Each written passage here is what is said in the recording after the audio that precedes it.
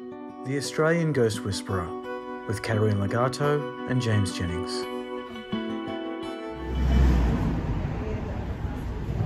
Hello everybody, we are at an antique shop in the Blue Mountains today.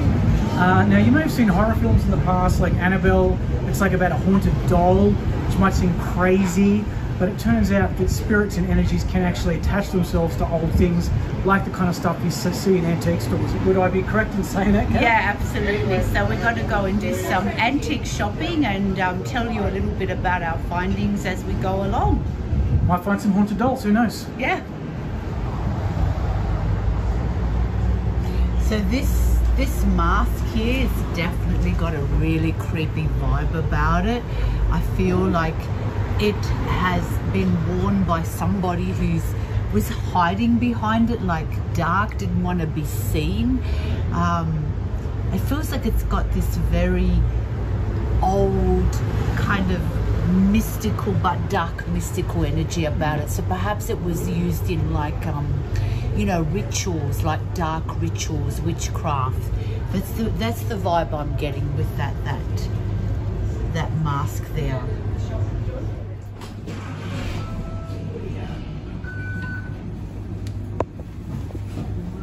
I feel like this is a really old vintage baptism dress, and I feel like the baby, unfortunately the energy I'm reading off that is that the baby died not long after being baptized, and I just feel like the energy of that baby is still on this dress, and I feel the sadness. I can hear the parents crying. I feel like this was their firstborn and I can hear them crying.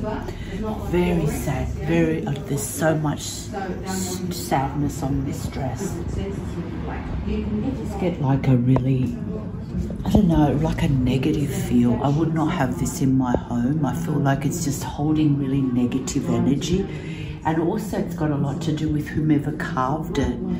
Maybe they were not in a very happy space when they made it. I just feel sadness. She even looks sad, and her eyes to me look quite dark. So I get like a really dark, eerie feeling just standing here near this carved statue.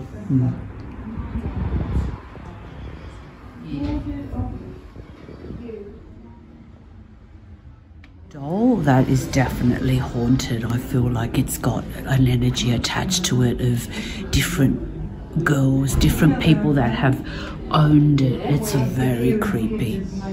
Very creepy. Oh, being in the lounge room, I've not really looked in those ways. Sad. I just feel like this goat was sacrificed in some sort of a black magic ritual where they use sacrifice animals to the demons or to their dark gods. So I feel like very sad. I feel like it's not that the spirit's still attached to it, but I feel the trauma of the animal and the fear that that animal would have transpired before it died. Very sad.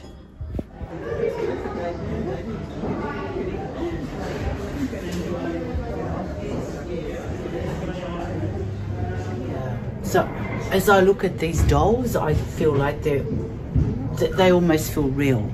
Like they've been owned for so long by so many people that everyone's injected a part of every child that's owned it has almost injected a part of their energy into it.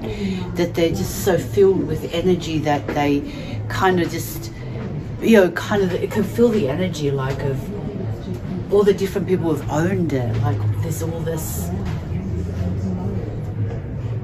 energy just coming out of them. It's so creepy.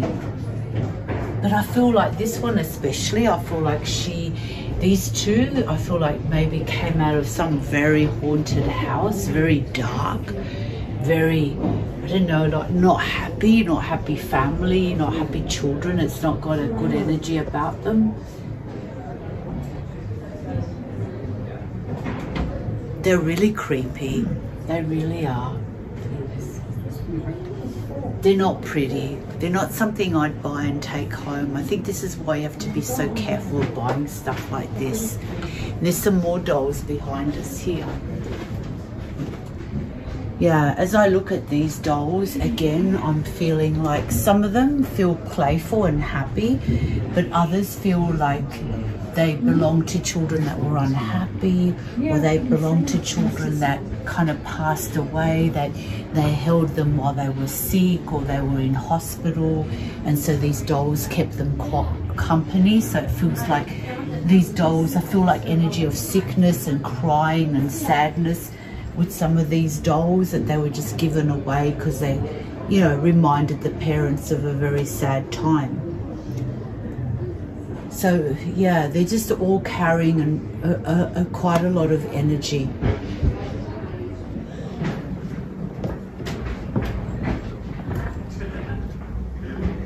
All these antiques are just making me feel really eerie and tired, exhausting. Like there's just so much energy in this shop, like of all this old stuff.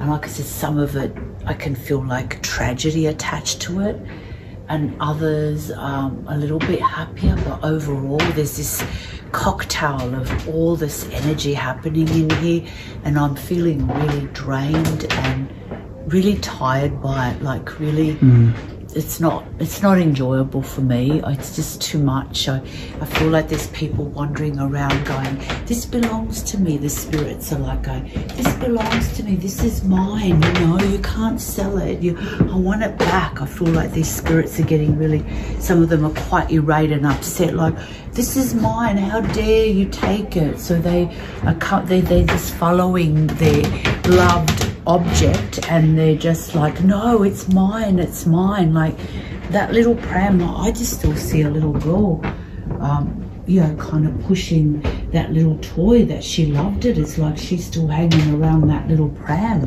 So whoever took it home will be taking home the pram and the little girl, and I don't think that would be very good. So that's the kind of energy. A lot of this stuff has the actual owner attached to it. So you're taking home quite a bit here. A free spirit thrown into the mix. Yeah, buy one object, get one goes free. Get one free. Like this feels really yuck. Like I get not a good vibe off that. Like this, like I feel like this child was forced to study, lived in a family where they had to study and study. Like I just get this a little boy, and it's like he had to study and know each country, and just forced to study so much, and just very, very, not happy vibe, not happy learning. So yeah, I just think time to get out of here. I've had enough. There's so many spirits in here. Yeah. Here's one that you might want to take home. See the great vibe about this one, it's just awful. Like, you know, you put this kind of energy into your home, you know, you're asking for trouble.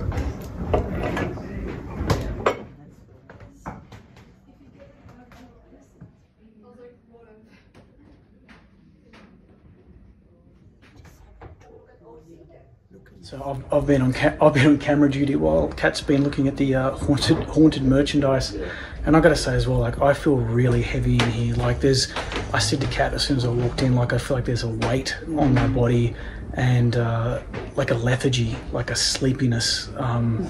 It's not good. It's not a good feeling. It's not a good feeling. Creepy. Oh, let's get out of here. Very creepy. Look, guys. Let's take that one home, huh? We'll be back after this quick break. Hello everyone, James and Katarina from the Australian Ghost Whisperer here. Just letting you know that we are now doing house and business clearings. We've been having a lot of inquiries, so I thought we would let you know. If you don't know what that is, Katarina, please explain. Yeah, so a house or business may be haunted or have stagnant negative energy from previous owners. Maybe someone's put the evil eye on you, or you're dealing with psychic attacks, curses, or demonic interference, which may cause physical and spiritual illness to you and your family members. I'd like to also let you know that I've written 2 books on the paranormal, and I'm highly experienced in the process of cleansing and clearing these disturbing interferences and turn your place into a loving, light-filled sanctuary. Katarina is also available for healings and exorcisms if that is something you may need. And if you would like to read some testimonials from Katarina's satisfied clients, you can do so at her website, which is katarinalegato.com.au. We also did a video recently where we cleared a house of spirits, and we have a response from the very happy owner. We'll put that in the comments below so you can see a link to that. If you would like to get in touch with us, you can do so via email, which is australianghostwhisperer@gmail.com, or you can give us a call on 0404 258 949. And we are based in Sydney, but we're also happy to travel interstate, and we are absolutely happy to help. Happy to help, and see you soon. Bye-bye. Bye. Bye.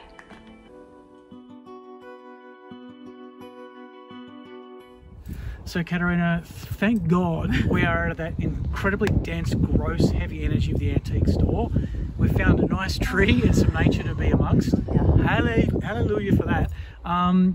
So I have questions. And my big question is, going into an antique store, why do spirits and energies attach themselves to physical objects? It just seems crazy. Like, if I was dead, I'd just be like, peace out, I'm out of here, have my vinyl collection, I don't care, I'm gone. Why do spirits and energy actually attach themselves to objects?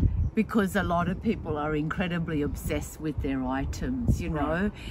So when people die, they can't let go of their favorite things, so they will stay attached. That's why when we've just come out of that antique shop.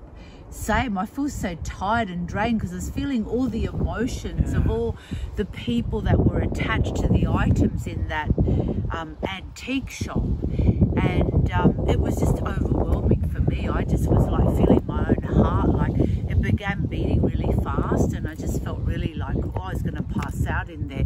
So it just shows how incredibly, you know, kind of people can be about their stuff. And so they don't realize that, okay, we can enjoy our stuff while we're here in this physical world. Why not? If you own it and you're enjoying it, but you can't be obsessive over it. You've got to be ready to let it go and move on, because also those spirits in there that are attached to all that stuff, they can't be happy. No, you can't. I mean, they're just living there, and they're just going to, whoever buys whatever their item is, that spirit's going to go with them and be in their home and be worried about how they're treating whatever it is they've bought from the antique shop. And so it's really important when you buy something in an antique shop to perhaps leave it out in the sun for a few days, or do some sort of cleansing of the object. But that's hard. Again, if you've got a spirit attached to it, unless you know how to cross over a soul, that's going to be difficult. And I remember, that reminds me of many, many years ago, a friend of mine had bought this picture of a soldier in an antique shop, and he was still attached to the picture. So she called me over, and I had to release the spirit. So that's why I think that we needed to come out of those antique shops and actually stand in Mother Earth. So, you know, again, if you love going antique shopping, there's nothing wrong with that. But I think be aware that you're going to have a lot of energy sitting around you.